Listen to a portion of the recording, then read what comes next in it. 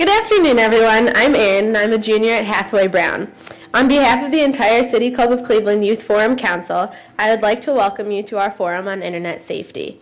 Today, we have three distinguished guests, the Honorable Judge Brendan Sheehan, Officer George Lichman, and Mr. Bennett L. Gaines. Judge Sheehan is a judge at the Cuyahoga County Common Pleas Court and has been on the bench since 2009.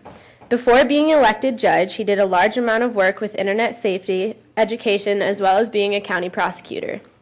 Officer Lichman is an honorable Rocky River police officer with 10 years of patrol work. He is also an investigator for the Ohio Internet Crimes Against Children Task Force. One of his many specialties is investigating computer crimes. Mr. Gaines is responsible for the delivery of IT services, including the development of corporate IT strategy and governance process, as well as communications and data network at First Energy. As part of his job, he is responsible for the digital security of his company. So please welcome all three guests.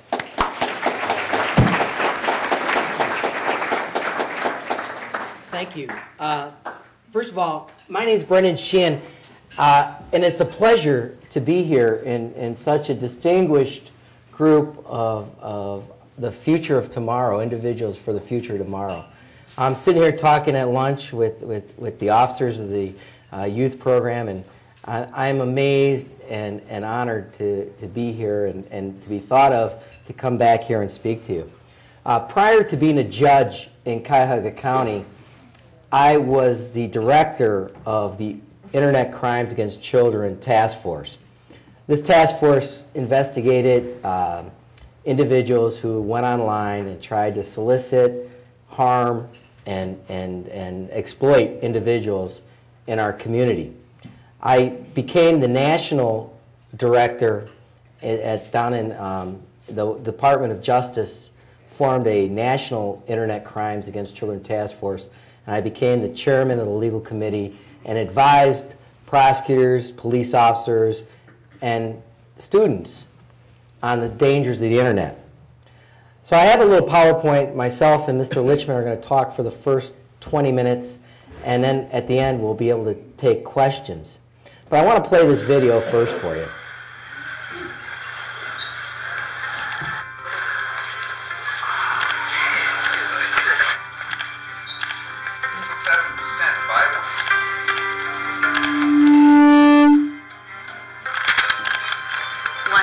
Your image online, you can't take it back. Anyone can see it. Family, friends, anyone. Remember, think before you post. I was on the national board when they came up with that video, and the message is clear. You may have seen that on TV, you may have seen it in commercials, but the point is we're trying to get to the people who post images online that once you post, you don't know who's looking at it, you don't know who's viewing it. Your friends may be looking at it, your family, your teachers, your neighbors, your employers, your colleges and universities that you may be applying to, even the police officers. You know, I just had a case today where a young 17-year-old boy got in a car accident, and he was angry at the individual who he hit, and he said, "Old people can't drive; they're too slow." He made a YouTube commercial and talking about that accident. Lo and behold, we're in trial today, and what do you think came up? His YouTube poster, his postings on this accident, and all those things that he said. You folks don't know when you put stuff online, the colleges, the universities you're applying for, your teachers, the police, they're all looking at that kind of stuff. So you should be aware of what you post online. And I think this is a very intelligent group. You know that once you put an image online, you don't think you can get it back, do you? It's out there forever. It can never be taken back. So you're at a friend's house and you post an image and you want to share it, you think it's funny at the time, lo and behold, it's out there on the internet, and it's out there forever, and at the time it may have been funny, but now looking back at it, you wish you never posted it. When you post online, always remember this. What is on the internet can be out there forever. It can be copied or changed. It can be traced by law enforcement. It could be illegal. You may think it's something that is not any big deal, but it could be determined illegal. I'm going to refer now to Mr. Lichman here on this exact posting. This is a family portrait that was posted online. George? The woman in this picture had this portrait taken and used the image on her Christmas cards in 2008. She also has a weblog that she writes and a Facebook account, and she posted the image on each of those sites for her family and friends to see. Several months later, a friend of hers was traveling in Czechoslovakia, of all places, and saw this advertisement in a grocery store window. And that is her family, and she did not give any permission for anyone to use that image. But since it was out there and online, someone took it without permission and used it, and she really has very little recourse. You know, an area that is hot in the news and is being talked about a lot is cyberbullying in your schools, in the neighborhoods, with your friends. And just for everyone's on it clear, what is cyberbullying? It's any harassment using computers or electronic messaging. And it is illegal to use computers, phones, digital services to cause annoyance and alarm.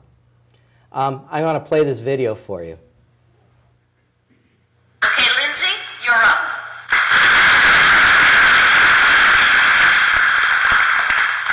Today I'm going to talk about Patty. Patty's best characteristics, she's stupid. Stupid and ugly. Everything she does is ugly. Watch her eat. Watch her stuff her face. Look at her. Greasy hair, dirty fingernails. It makes me want to vomit. Her dad doesn't work, they have no money. That's why she wears that nasty pink sweater. Everyone hates her, even the teachers, and they're supposed to like everyone. Get a life, Patty. Thank you.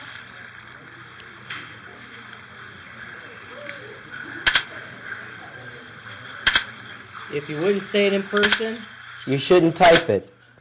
Delete cyberbullying, don't write it, and don't forward it to anyone. Just this morning, I'm getting ready to come down here, and on the Today Show was a story of a young girl who had a Facebook account copied. A fake Facebook was made up about her, about how she eats, what she looks like, and it was pretty mean stuff. She did her own research, and this was on the Today Show this morning, did her own research and found out it was two of her friends thinking that it was funny. They're now being charged with a criminal offense based upon what they did on Facebook by creating a fake Facebook account, creating an image of her, and putting that out there for the public to see. Now, in Ohio, if you have a cyberbullying case, you could be charged with these kind of crimes: disorderly conduct, menacing, aggravated menacing, menacing by stalking, or telecommunication harassment. It's a crime that you folks all need to know, and not just in this room, because everyone in this room I know wouldn't do this, but to spread it out to your friends, your family, your neighbors. So if this occurs in your presence or you hear about it, you can talk to them about it. Now I'm going to turn it over to George, and George is going to talk about something that's also pretty hot, a hot topic, and that's called sexting. Thank you. I'm sure everyone here has heard of sexting and what it is. If you haven't, it's the act of sending inappropriate or sexually explicit photos electronically, typically via cell phone, but it can be any means. It's mostly young adults and teenagers who are engaged in this activity, but it really doesn't know any age limits. A survey which is real disturbing to us was taken almost 2 years ago of 1,200 high school and middle school kids, indicated that 20% of teenagers between 13 and 19 had sexually explicit or photos of themselves that contain nudity on their cell phones or their computers, and that 11% of the children between 13 and 16 had those images of themselves on their cell phones or computers. It can be very dangerous for people to do. 75% of teenagers and 71% of young adults say that engaging in this conduct has had serious negative consequences on their lives. And 24% of young women and 40% of young men said that they have had nude or semi-nude images meant for someone else shared with them.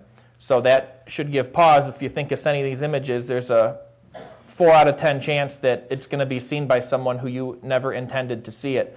37% of young women and 47% of young men have reported that they've had sexually suggestive text messages and emails meant for someone else shared with them. This kind of thing is not unusual, and as a police officer, I deal with it on a very regular basis where parents or students come to us and say these pictures are spread around the school and spread online, and they can do nothing to stop it. And this is parallels very closely with what the judge was talking about in terms of posting images online. You can never get the images back. Sexting is dangerous for a lot of different reasons. Again, the images can spread very quickly amongst your peers, and it causes a lot of emotional damage. The images can make it to illegal pornographic websites, and there's very little that you or anyone else can do to get those images offline, particularly because a lot of these illegal pornographic websites are hosted outside the country. And even if we can identify the servers, it's very difficult for us to get the images back. Also, images meant for one person can spread very quickly and be shared with everyone else.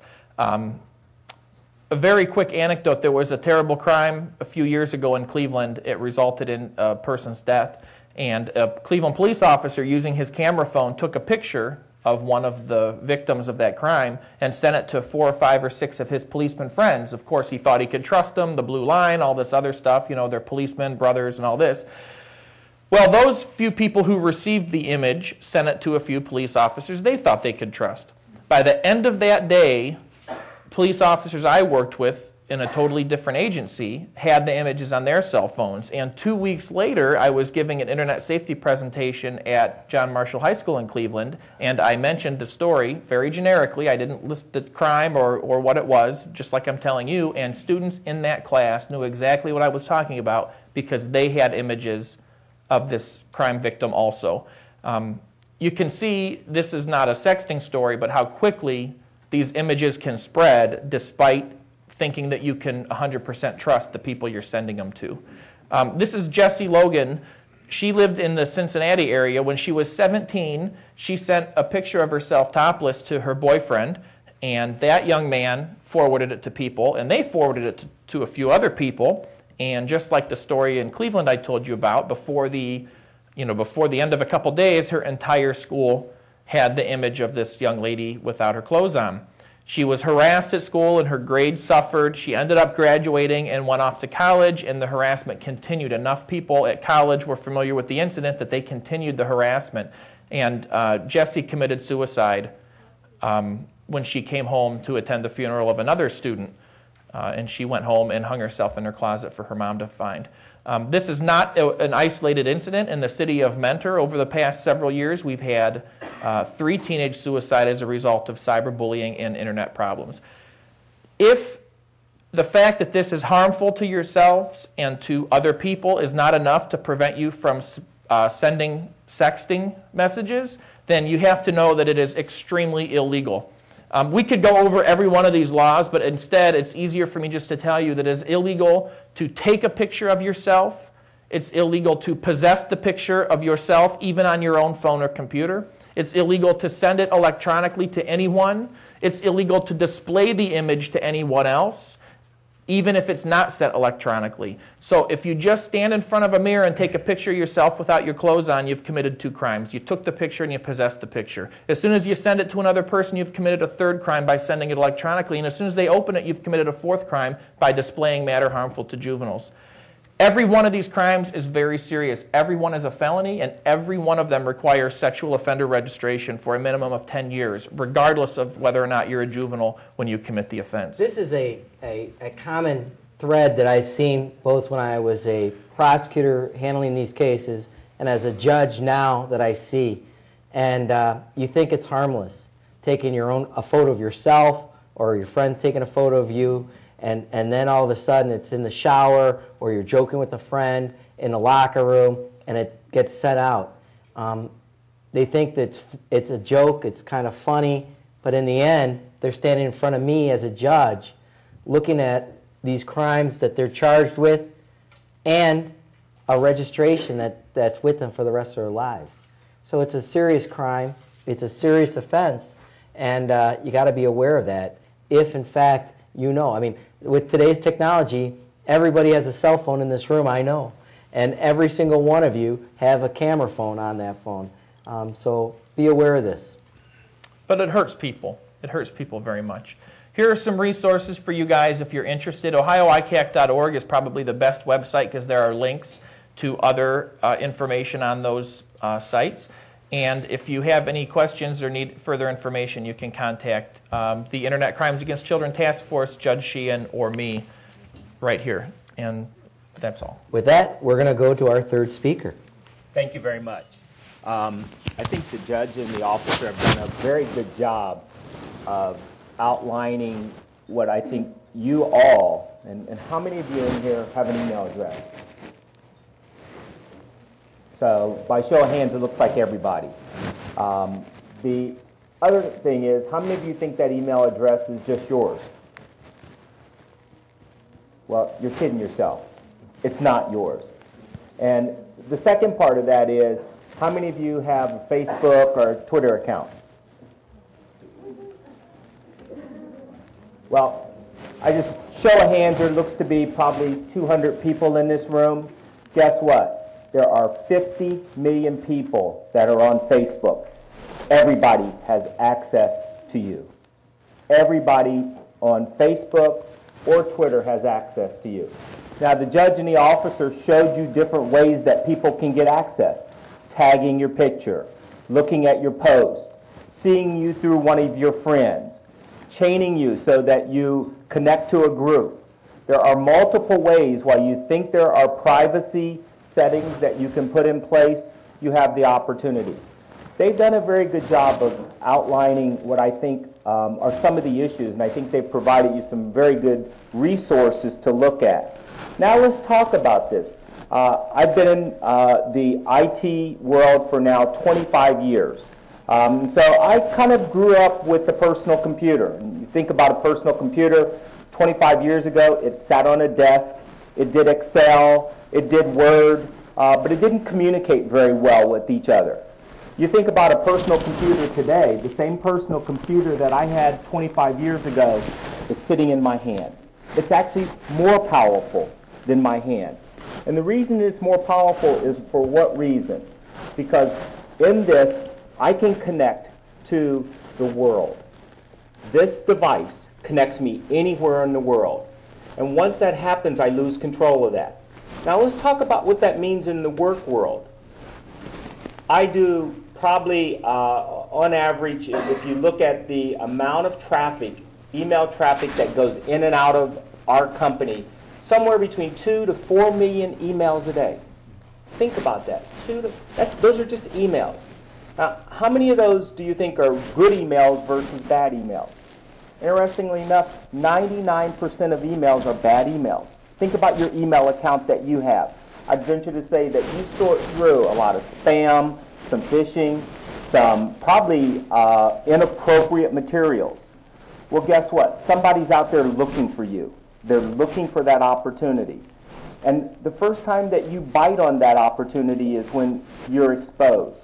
Now let's talk about that, what that means. Innocently, you could find yourself exposed. 4 years ago, we hired somebody into the company. And interestingly enough, through the application process, you have to disclose certain things about your past, and that goes into a background check. And that background check actually is looked at both for criminal, and now it's even starting to be looked at for behavioral reasons. Things that you did that might have a negative influence about you as an employee of the company. Interestingly enough, the employee, I'm clean, I've never done anything. It turns out that they were part of a pornographic ring and sending pornography. And it was through the chains that we were able to connect not in his current email account, but in his previous email accounts, which he had turned off, that we were able to unveil the fact that he was involved in something that was not only inappropriate but illegal. Now think about that. You know, you're all sitting here, and I'm guessing the ages range from looks like 12 to 20, maybe 25 of those that are still in school. I'm just guessing, okay? And I guarantee you, I know I've had probably 10. I've lost track of how many email addresses I've had. I've literally lost track. I would suggest to you, if you think you can bury your email, you think you can bury your past, you can't. And that's part of the message that the judge says. If you can't say it in front of somebody, if you don't follow the one principle, remember this word, the sunshine rule. And what the sunshine rule is very simple. Take the lid off the roof, take the top off of the building, and the sun shines in on you, and when people see what you're doing, would you still do the same thing? And if you answer that question, and you answer it, yes, I would, then what you've done is created a real, I think, risk or negative situation for yourself. And it's that one moment that you have to think about. It sounds like fun, it sounds like it's harmless, it seems like it's not going to affect me 5 years from now because I was just 16 years old. Well, or it sounds like, that it was just my friend I sent it to, and I know that, they took it as a joke. Well, 50 million people on Facebook, all of them aren't honest, all of them aren't your friends, and more importantly, I would assure you that there are some people out there every single day, 2 to 4 million emails a day, 99% of them are bad, okay? Of some of those, there's somebody out there looking to do harm. And I would suggest to you, as you think about the sunshine rule, and you're getting ready to hit the button, you're getting ready to take the photo, think about not that moment. Think about taking the roof off the house and somebody looking down upon you. And that somebody doesn't have to be your parent, that somebody doesn't have to be one of the officers. It could be somebody 5 years from now who chooses to do a background check on you and uncovers that in that moment that you thought it was fun or you thought it was going to be harmless, you now lost your job. And to that point, if you think about this young man, college educated, really I think had a phenomenal future into their career, at least with the employer, their career is destroyed to the point where they lose their job. It's not to suggest they can't go out, but what they now have to do the next time they have a background check, it's going to be disclosed. It's going to be obvious that that is a part of their background. Now, I'll end it with this. I have a Facebook account, okay? I have a Twitter account. But you know what I do every day? I befriend as many people as I friend. I go look at my Facebook. Now, it doesn't say I look at it every minute, but I go check it. I look to see who looked at my wall. I go look at the postings on my wall. I really try to, the word friend, okay, make sure that the people at least that I know are going to get it are what I think of people I would be friends with if I were sitting across the table. So it's not a bad thing. It has to be something that you have to manage and you have to be very conscious of. And if there's something that is wrong, you can correct it. You can. But don't ignore the things that are out there. You see a friend that went to a party and the pictures looked really fun and they were drinking and doing all kind of things. Guess what? That's part of your chain. And if you don't befriend that person, if you don't correct that person, report that person, you're just as guilty. You're just as guilty. So with that, I'll end because I think what I'd like to end on is a positive note. I know all of you aren't going to go disconnect your Facebooks. I know all of you aren't going to do what we suggest. Think about the sunshine rule. Think about 5 years from now when somebody takes the roof off of what you just sent or you just did. Are you still willing to do the same thing? And I would suggest to you, you might think about that today. That's what I'm asking you to do. Think about what you do going forward. There's some things you absolutely can't correct. You know, if I can add one comment to that, great advice, and that is this: a lot of us forget when we're on the internet what we're putting out there. And I like to give a simple analogy.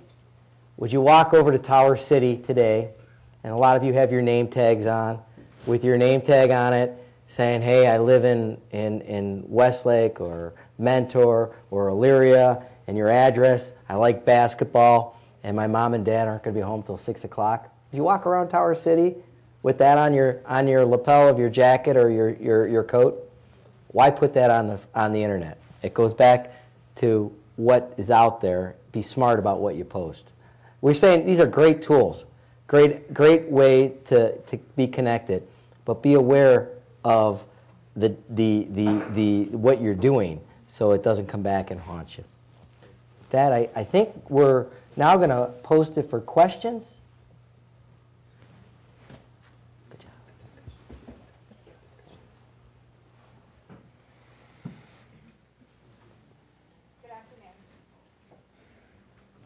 Good afternoon. My name is Kayla, and I'm a junior at Laurel School. Today at the City Club of Cleveland Youth Forum, we are listening to the Honorable Brennan J. Sheehan, George Lichman, and Bennett L. Gaines. We will return to our distinguished speakers in just a few moments, but first we encourage you to formulate questions for our speaker now while we break for a few announcements. We welcome you to this City Club Youth Forum, part of the traditional City Club, which began in 1912. It is the oldest continuous running free speech forum in the country.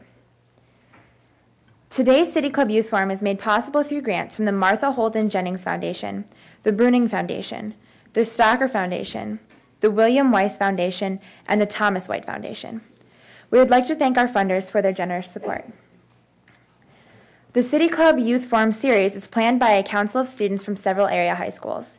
I would like to thank the members of the council whose names are in the program. Also, please note that there are surveys and pencils on your table. Please begin filling these out and we will collect them when you leave. Now we would like to return to our speaker for our traditional question and answers. To ask a question, it must be questions only. Please raise your hand. As a courtesy, please stand, state your name and school, and hold your applause until the end of the program. Our microphone holders are Brianna Gilliam from Washington Park and Leslie Welliner of Hathaway Brown. Thank you.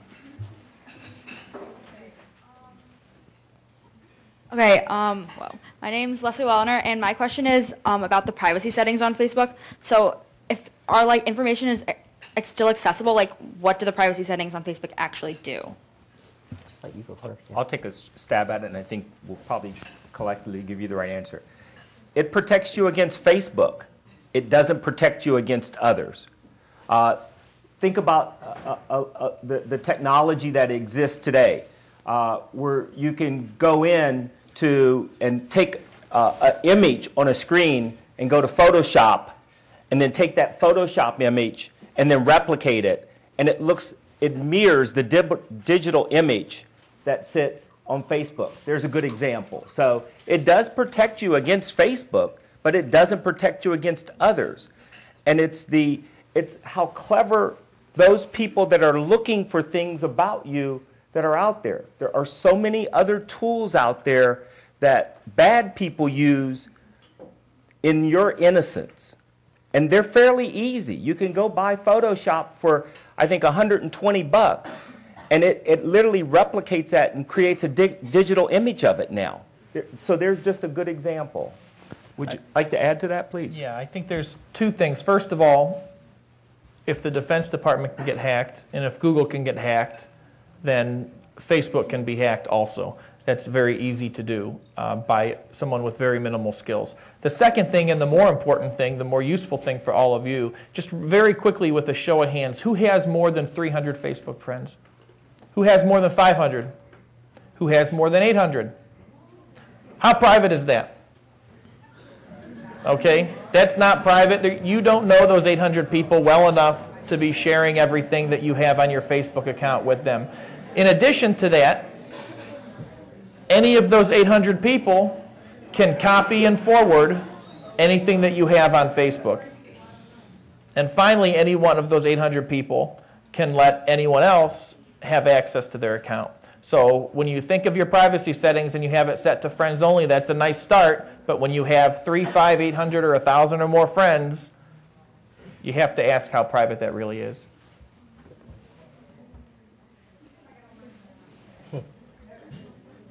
I was told Aaron Mann has 5,000. Aaron. Sorry.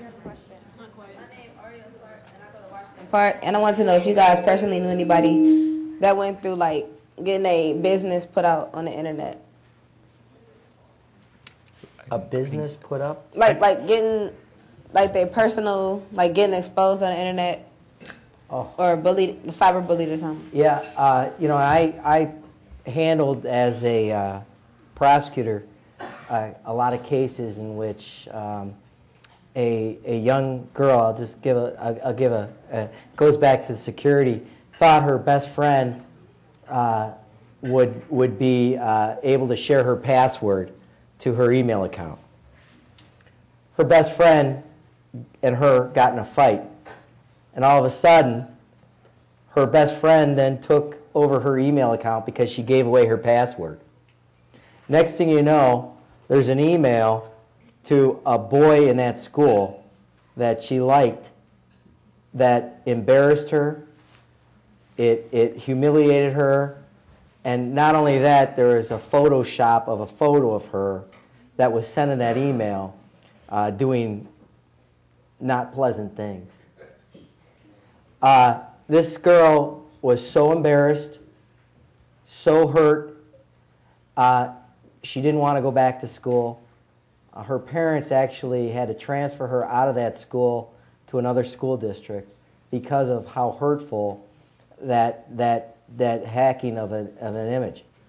On that note, I will spread this to everyone. No one, not your brothers, not your sisters, not your best friend, should know any of your passwords on any of your emails or Facebook accounts. There is a simple example of what happened and how did I get involved. Well, her parents were so upset about the images that were sent out that actually the people who hacked in and created those images were prosecuted in juvenile court as a result of that. So that's an example. I'll pose it back to you. Well, the same thing. Not from a legal standpoint, but from an employment standpoint, very sensitive to the types of things that are in emails. You know, it's easy to say something in an email. It's real easy to be real aggressive with somebody, or in some cases be real negative to somebody. And so we monitor every single email of every employee. Now, we don't look at it, but we let employees know that on any given day, we can go look into your email account. And in doing so, if there's something in there, then it can become a disciplinary issue with that employee. And so, you know, it's back to, again, I would ask this just, and I'll close with this. All of you have Facebook. How many of your parents are your friends?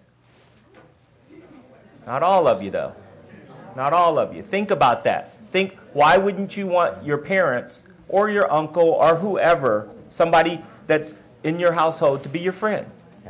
Just think about that. Those are the kind of things I ask you all to think about. If your parents can't be your friends, then who can be your friends then?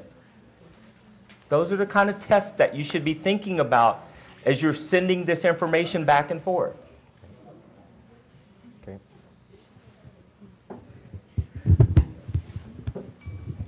There's a question back there. Oh, Oh, I can't. I'm sorry. I'm Corey Banks from Elyria High School. My question is, what's the difference between somebody chewing me out or disrespecting me in person or doing it on the internet? Well, depending on how they do it on the internet, if they do it in person, the only person who hears it or sees it is you and whoever else is in the room.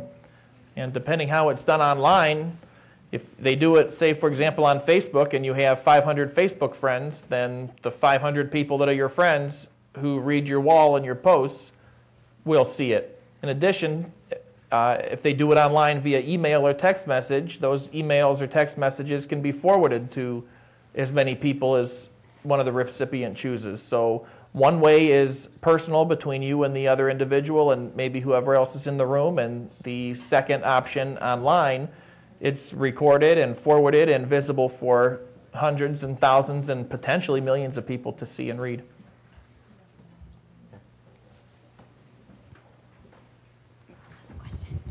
My name is Nicole. My name is Nicole John Hay, and like when I grow up, I want to become a lawyer or something into that type of category.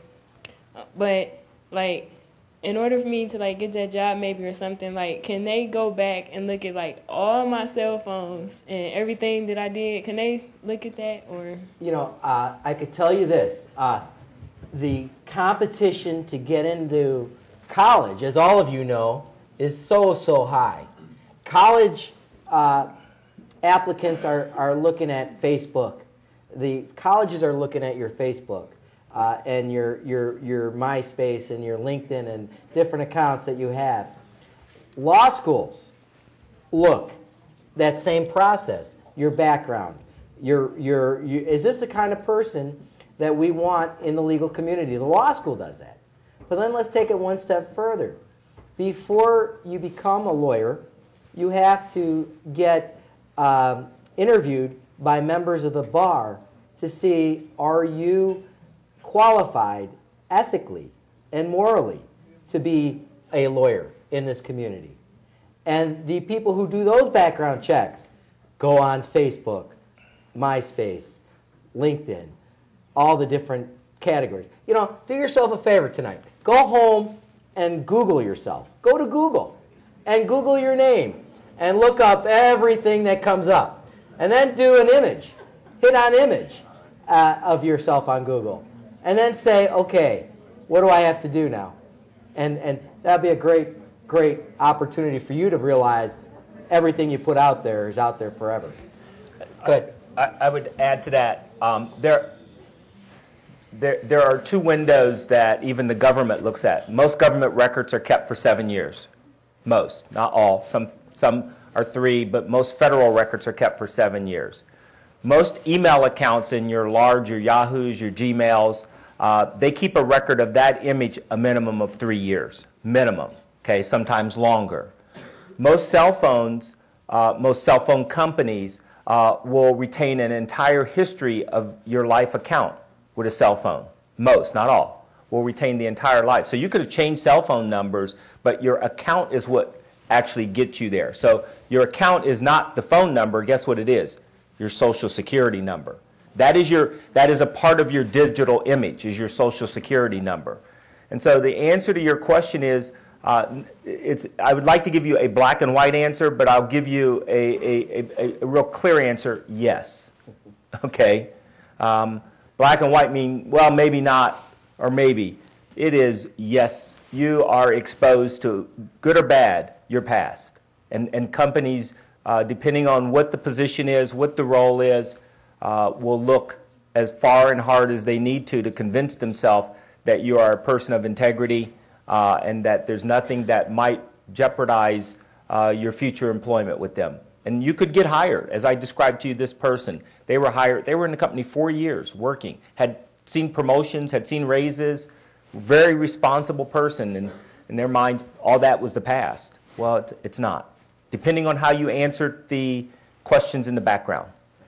Our society and our economy even is becoming information-based these days. It's not industrial, it's not less and less service-oriented, it's becoming information-based. And the more information a company or a search engine or anyone else has, the more powerful that company can be and the more profitable that company can be.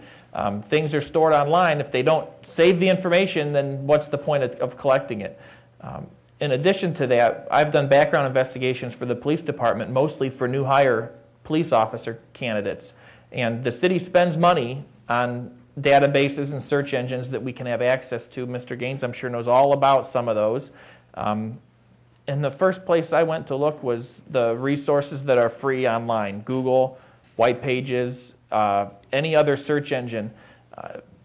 what used to be accessible only through paid services is now becoming accessible to anyone in this room. It's just easier and easier to do. Hi, I'm Cody from Sanford High School. My question is mostly directed to Mr. Gaines. I was just wondering that when you're looking at application for hiring, how often do you look at their Facebook? And is that an integral part in the making your decision to hire them or not? 100%. 100%. 100%. Easy. Easy answer. You know why, though? Here's the 2 reasons why. Guess what we do now? We don't take paper-based applications. We take electronic applications. So guess what? We have your email. That's the first thing. Second thing is that in the process now, good or bad, it's a lot of ways that people communicate. They communicate through Facebook. So we'll go back to what I think all 3 of us saying. I don't suspect that any of you are going to probably go home and disconnect your Facebook accounts today. You maybe a few of you, okay? So what we're saying is use it intelligently. Think about what you do. Think about what you do going forward. This meeting isn't maybe to say, oh my gosh, I've got something out there. You know, those are things you have to, the reality of what you have to do with. But you can control what you do going forward.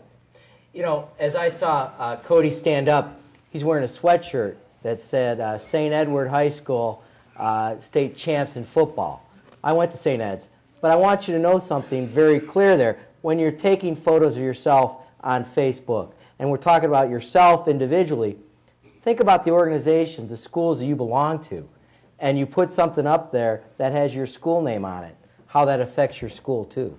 So that's another thought process that should go into that when you think about posting stuff, how it would reflect on your school too. Mr. Gaines said something I think is important. You know, you guys are not expected to go home and try to eliminate yourselves online. In fact, to eliminate yourself online might be more hurtful to you than helpful because the internet is here. It's not going anywhere. It's the way that you're going to apply for college, apply for jobs. You're going to do all your banking online. Your lives are going to depend on the internet. I love the internet. I've loved it since the first time I got online. I've had email, since the first email account I could get in the mid-90s. I have Facebook. I used to have a MySpace, Twitter, all of it. I love it. But you just need to think about what you're doing and what you're putting He's so old, he knows what floppy disks actually look like. Probably have some. There wasn't even a floppy disk. Right. So you're aging us. Here, look, floppy disk. Yeah, I'm Zach Cook from Elyria High School, and I'm asking if you think getting bullied cyberly is worse than getting bullied in person. From a one-on-one perspective, at the initial bullying, I don't know that it's worse, but the reason that it's so much more dangerous, cyberbullying, as opposed to real-life bullying is because of the volume of people who can witness the bullying. The same as the other Elyria High School young man asked about, you know, if you'd say it in person, why not say it online? Again, it's because there could be 800 or 1,000 or more people who witnessed that bullying. So when you come to school the next day or amongst your peers the next time, when you've been bullied electronically, every one of those people or many, many more people will know about that experience and whatever it was you were picked on about, and will, you know, either feed off of it or share it with other people or even just mention it to you, causing you some distress. Well, something also that rings a bell. Emails can be interpreted so many different ways, or statements can be typed out statement. Compared to in person, some things may have been said in jest, and you know by the way the person said it. On an email, it could be taken, or in writing, it could be taken so many different ways. And you know, and I'd have to tell everyone that. If you think about it, if you have a problem with someone, talk to that person face to face. Don't put it out there for the world to see it. I'm Joshua with Lincoln West, and I want to know within the past several years, how many minors have been prosecuted for text-related crimes, and what is the sentence range? Good question. I can tell you, when I was a prosecutor, the prosecutor's office had charged individuals, but there's something called diversion. And they were not given a criminal felony sentence. They were given something where they had to do community service and go out there and try to give back to society based on their actions on there. Child pornography, those people sought help. Those people who are looking at images of young children being abused and sexually molested, those images are serious. And all of you should know child pornography is a dangerous subject matter. And the prosecutor's office in this county and in the country, all the prosecutor's offices are taking that crime very serious. And you're reading the newspaper, people had possessed images of children. The prosecutor's office has vigorously prosecuted those cases, and those cases go to the juveniles that have been prosecuted. I couldn't tell you a number, but I could tell you those cases were prosecuted and sentences were given. And can you imagine going on with the rest of your life with a registration requirement that's required by law, and that make you register for the rest of your life that you've been convicted of this kind of offense? And that's what the laws are. So it's a very, very serious thing. And I just want to, the National Center for Missing Exploited Children, which is in Alexandria, Virginia, is the group that has really advocated it. And there's a case that I prosecuted that a young girl actually was taking photos being harmed by an adult.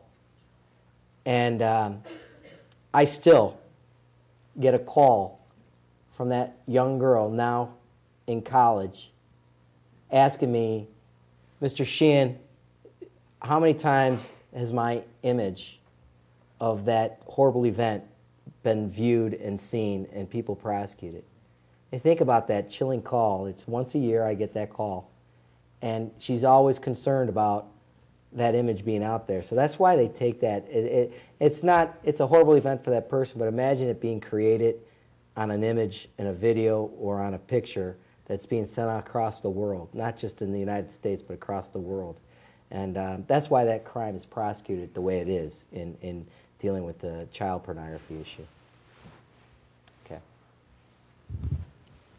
Hey, my name is Thurman King from Max Hayes High School. I want to change the topic a little bit. Say you were on a chat room with a friend, and instead of putting pictures of someone else, they decided to put someone else's information, like their address and their number and where they work. Like, is this illegal too? Can they be charged for this act? It depends on the context, how they're presenting that information. Sometimes perhaps they could be, and sometimes perhaps they could not. There's not a simple explanation for that. However, the judge mentioned just today on the Today Show, there was a group of people who did exactly that. They kind of created a false Facebook account about a young woman, and they are being charged criminally. So under certain circumstances, yes, you can be charged criminally for that type of behavior. I think in that crime they were charged with stealing the identity of another. It was the crime. Yes. Hi, I'm Rayshawn from Leary High School. My question was, can you be prosecuted for sexting if you're on the receiving end and you never requested that to be sent to you? And yeah, can you be prosecuted? You can be charged with possessing the image. If the image is on your device and it's been sent to you, you possess it, and you can be charged with possession of the image. My advice to anyone who gets those images, first of all, don't send it to anyone else, because we'll be able to see when there's a forensic examination done of your phone or your computer. We'll be able to see that that image was sent from your phone, and how many times and to how many people, and to whom you sent it. That's the first thing. When we find that on your phone and you say, oh, well, somebody sent this to me and I never did anything with it, we'll know whether that's true or not. The second thing I would say is to delete it right away. But I think in a perfect world, what you should do would be to not send that image, take the device to your parents or a teacher or trusted adult, and discuss bringing that image to law enforcement, because someone potentially is having their image spread around in an illegal way and can cause harm to another person. And that person may really appreciate that you bring that to the attention as someone who can attempt to put a stop to it or hold accountable whoever was engaging in that kind of behavior.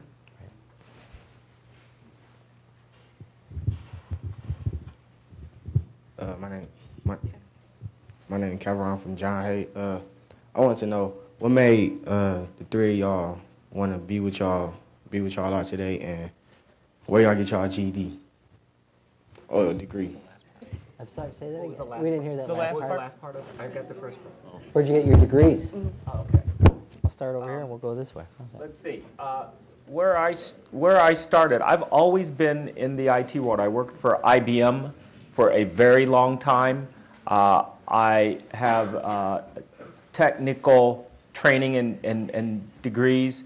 So my interest was always in technology, and as I said, it was really at the beginnings of what today is the personal computer. In fact, in 1981, I had the pleasure of working on the team with an IBM that worked on the first personal computer. My degrees are in business, and I have an MBA. And what brought me to my job now, which I've been in 5 years, is my interest in leading a large organization that is focused on providing IT or technology solutions for a company. I have about 600 people in my IT organization that do programming, development, support, network, both at the internet level and also in the entire business area.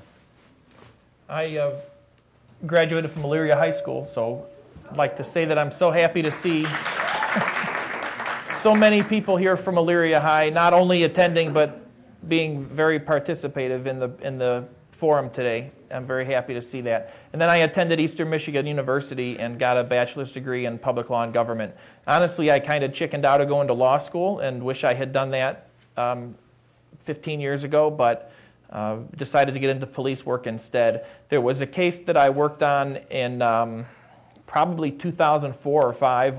It was one of the worst pedophile cases well, the worst that I was personally involved in, but one of the worst that I had even ever heard of, and that's where I met Judge Sheehan. He was a prosecutor, and as a result of that case, became involved in the Internet Crimes Against Children Task Force to continue to work to prevent children from being victimized the way the young man that we dealt with, and several others, it turned out, were victimized.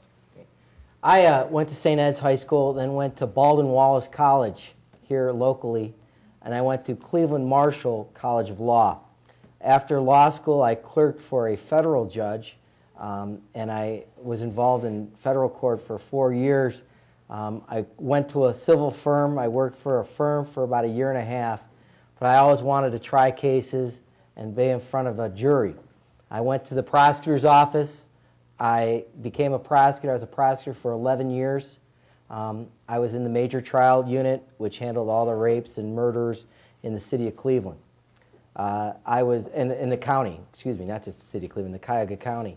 After serving as a lawyer for over 13 years, I decided that it was time to run for judge, and I ran for judge, and it was an open spot. Each judge is elected in Cuyahoga County for a period of 6 years, and then you run for re-election. And I'm in the 2nd year of my 6-year term, and I can't tell you the satisfaction I get as a judge in trying to give people help, both the victim and the defendants, and seeing justice is done in our courts and our system. And I invite every single one of you here in this room, if you ever want to come down to the courthouse, visit the courthouse, view what the courtroom's all about, please look me up, and I'd gladly give you that tour. Hi, I'm Sam, and I'm from the Lincoln West. Several websites like Facebook and YouTube have been created. What do you think about that? Are they a real business, and whom you want to blame on that?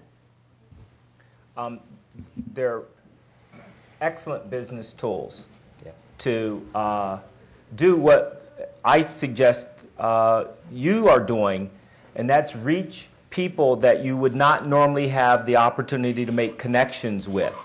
No different than with you, though, there are things businesses do to protect themselves. An example of what we do in our company is we don't connect Facebook to our corporate network. It's a standalone, so that we don't have any risk of somebody sending something in that's got a virus, that may be, again, negative information, and having it connect to our network. And so it's just those little things that we're conscious of. But as a business tool, it's reaching many in a very simple and easy way. Can I do something, and I'll show you one of the most powerful ways that I think all of you can network. Let me show you something. Judge Sheehan, you and I are graduates of the same alma mater, Baldwin-Wallace College. Pleasure. Pleasure meeting. Good to see you. Pleasure meeting you. Another yellow jacket in the room. The point being is, it's a person. Think about the sincerity of that. Yeah. It's me learning something about him as I'm listening to him, who I didn't know before, didn't realize that he was a BW grad, and I now have a relationship and an identity with him. Again, I would suggest that your 500, 800 friends on Facebook aren't that sincere. They don't have your interest in mind, and probably don't even have a lot in common, because you can put anything you want on Facebook. But I think there's an opportunity now where I have a relationship, I have something in common, and I suggest to you that the hour that I've spent on this stage will be much more valuable than me befriending somebody or friending somebody on Facebook. So just some advice. Hi, my name is Jared Williams. I'm from Elyria High School. I got two questions. I want to know has someone ever been in trouble for like sending images or anything, but like it wasn't them, like someone hacked into their computer and was sending images out, and if they did you guys investigate to see if it was them or not? I could tell you from my standpoint, there's always a tag that comes from you say that this image came from this computer at this time. The real issue then becomes who was behind that computer at that time. And one of the things that I used to look at when I was in that position was the time it was sent, and I'd look at where that individual was when it was sent. And I was always able to match that up. There was times where I said, I didn't do it, I was at school that day. And no one else was home in that house, and we go to the school record, and lo and behold, there it is. The individual was not at school, but was at school, and sure enough, someone else was at the house on that person's account. So we're able to look that up by the timestamp. So before anyone is ever prosecuted for these kind of crimes, there's always an investigation to look at, was this an individual who was there? Could it be shown that he was behind on that computer, or she behind that computer at the time that message was sent or that image was sent? So we do those investigations. I should say we. I'm talking like I was. I don't do those investigations anymore, but they do those kind of investigations, and they look at that, or they should be. And I'll put that back to George. It's, if someone hacks into your account, like you mentioned specifically, when we do a forensic exam of your computer, we'll see that computer was not online at the time that the image was sent. And so we'll know that it didn't come from that machine. Not just hacking into your account, if someone got into your computer and was sending images out from your computer, but from their computers, you didn't send it out of yours. Well, I think the judge answered that pretty well about how we do have to put an individual at the keyboard of the computer. And if there's evidence that you were not the individual behind that computer, then we wouldn't be able to charge you personally with that.